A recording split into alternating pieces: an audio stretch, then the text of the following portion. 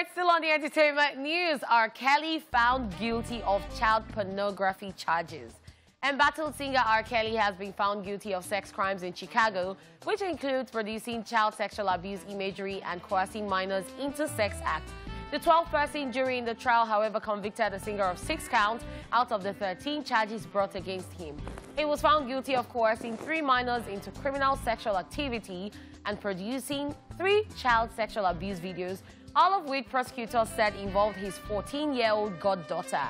The jury deliberation had lasted under 11 hours, and speaking with the press, U.S. Attorney John Losh said Kelly could face 10 to 19 years in prison for the convictions he received. In a statement released by Rape, Abuse and Incest National Network, RIANN, the Director of Media Relations, Erin Robinson, said, and I quote, "We hope that today's conviction brings Jane, the plaintiff, some sense of healing and justice. Many of those abused by Kelly are women of color, and for this community, the cases against R. Kelly have particular significance. We want survivors from marginalized communities to see more examples like this, where their voices are heard and experiences are validated," end of quote. Just so you know, R. Kelly, 55, had already been sentenced to 30 years in prison in June 2022 after a jury in Brooklyn convicted him of racketeering and sex trafficking charges. And this goes on and on and on for R. Kelly. This particular case, I think it was 2008. He looked for a way, according to them, looked for a way to bribe his way and maneuver.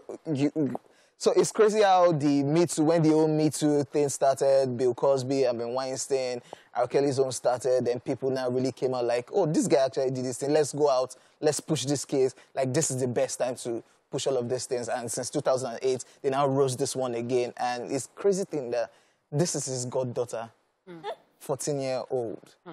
And yeah, when we talked about the New York one, him sentenced to 30 years, this is another sentencing again in Chicago. It's not the same. So if we do 30 years or less for New York, then this one again, so another year. Forget R. Kelly. I think he's just going to jail for life. Yeah, life imprisonment. I think you should just forget it. Just forget him. Like, we wish him the best.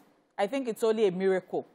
True. And then when there is no shame, your goddaughter, like, I don't know. Do you know a part of me still likes R. Kelly? Because I'm like, yeah, but then how do you keep somebody who has so much evil amongst people?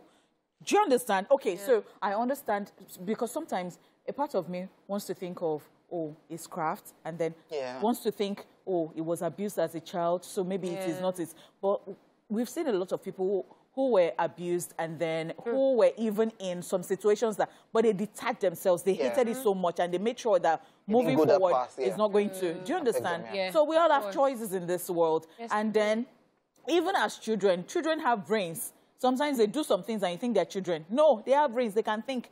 So I saw a clip on social media. I don't know how true that clip is. They said that's R. Kelly singing in jail. There was a clip of him singing. I'm like, that's accepted from jail. It would be releasing songs. Some people might still listen. Some have cancelled him already. Many people have I will still listen because I would just subtract him from. Remove the person. Separate the artist from the act.